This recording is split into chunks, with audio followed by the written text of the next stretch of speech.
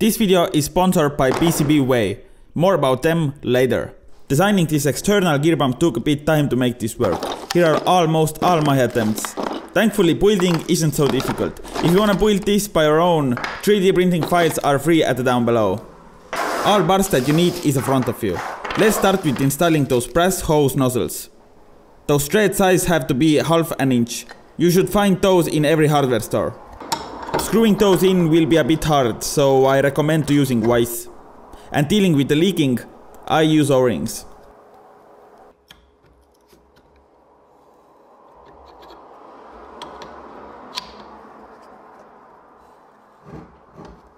When this is done for both sides, it's time to connect a 775 DC motor to the body. Actually, I am using again the same one that I have abused over and over again in this channel. I do it because the motor has this cut on the shaft and I'm too lazy to do this to another motor. But the motor will not be connected straight to the gear pump. First it will be attached to the motor mount and then motor mount to the pump body. This is because I didn't have enough room for M4 bolts when I was designing this. By the way, all bolts what I'm using in this project is M4. But now it's time for gears. We have to start with driver gear. We need to install one 20x2mm O-ring at the bottom of the gear. I designed here one gut, it should sit in nicely. For another gear, it's important to push fit 2 bearings for both sides.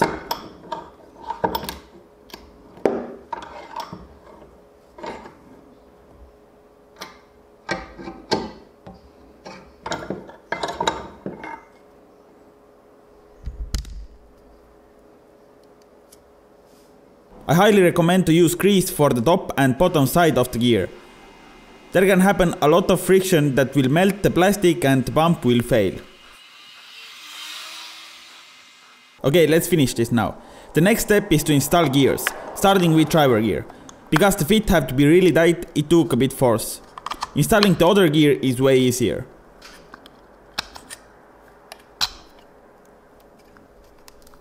Then finally, top lead. You can 3D print this, but I use acrylic one. Those parts are CNC'd, but I don't have CNC. I ordered those from PCB Way. Yes, PCB Way has now 3D printing, CNC machining, sheet metal fabrication and even injection molding service. They have a lot of options and it's so simple to use. For example, 3D printing. Just upload your 3D model, select the material, and by the way you can choose even metal, and you are done. If you need some part of something that is 3D printed or CNC'd or injection molded, it's not so practical to buy necessary equipment. Just use PCB Way service, it's so simple to use, affordable and fast. The parts that I ordered, absolutely perfect. I definitely use PCB Way service again and I hope you will do. But let's continue with the build.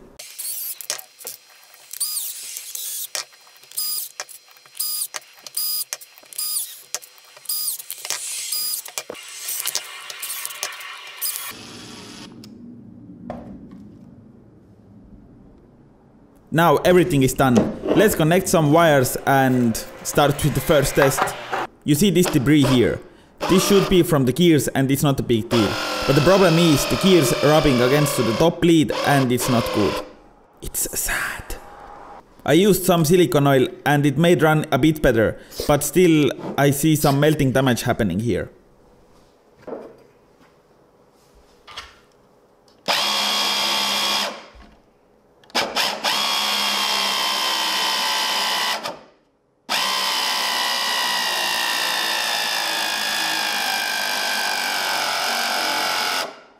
But this didn't stop me taking this water pump outside and took the first water bucket on my way as the testing said. So I give it a go.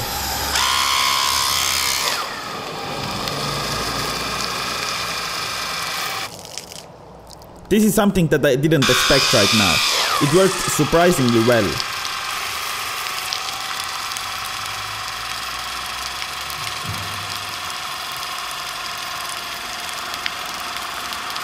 I basically have now 2 excuses. This is my poor design, or this pump cannot run dry. Obviously, this pump cannot run dry. But okay, let's move on. I did a lot of wiring what was completely waste of time because the speed controller that I planned to use didn't work.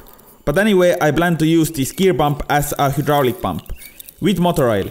Yes, motor oil is thick and it's not hydraulic fluid, but I don't have anything else. My point is, the pump will pump oil into the oil syringe what I'm using right now as a hydraulic cylinder, and when I reverse the direction, pump pumps oil out. This is how I will get the linear movement. I know the hydraulic system does not work like this, but I don't give a two shit flying f**k, I do this anyway. And the first problem has arrived. Pump cannot suck this thick motor oil. Then I did something that should not be in this video. I give this pump little help and then it worked, kinda. But two more problems has arrived. It's leaking, but it's easy to fix, and in the oil are a lot of air bubbles. I believe the reason for that is air getting into pump, and inside there happens mad air-oil mixture. But let's enjoy a couple of beautiful footage of this attempt, and then I'm going to build a new one because I ruined this with motor oil.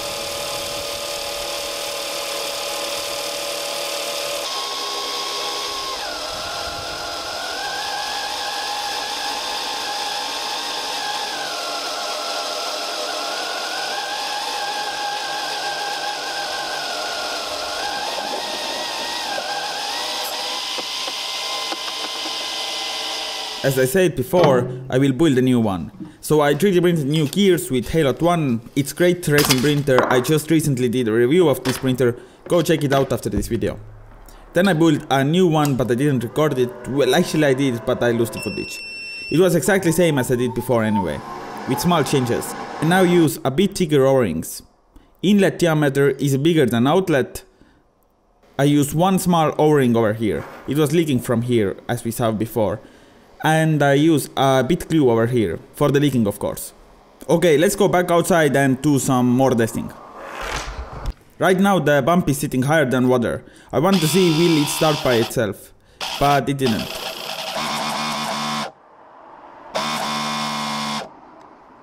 I set the pump a bit lower but still higher than the water.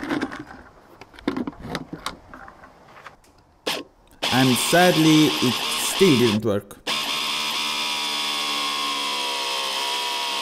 But it was closer this time. So I give it a little help.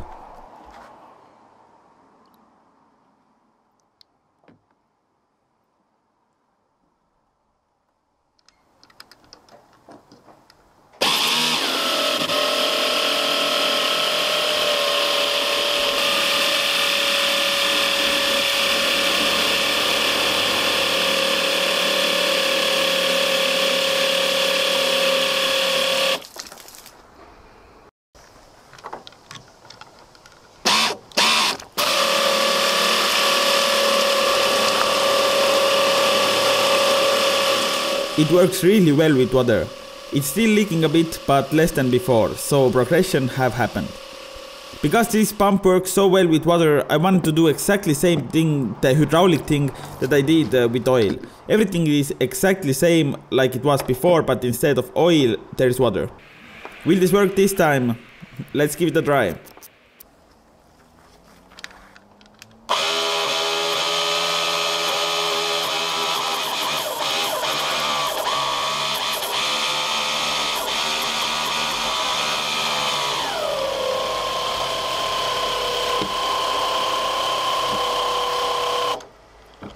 So far so good. And reverse.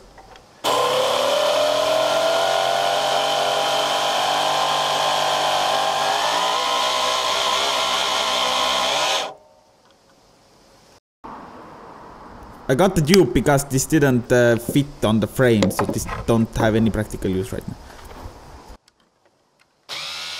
Obviously before the oil was too thick. And by the way, I know the water is not hydraulic fluid. But I believe with real hydraulic fluid it would work. For example, car braking fluid. It's basically hydraulic fluid. And if you have ever had seen this, it's a bit thicker than water but not even close to motor oil. So, yeah. I don't know what I want to say with this. Anyway, in the future I'm not planning to use this pump as hydraulic pump. If you remember, last summer I made a pressure washer what didn't work at all. Part 2 is finally coming, and yes, I'm planning to use those gear pumps for that. Maybe 2, maybe 4, I don't know yet, we'll see soon.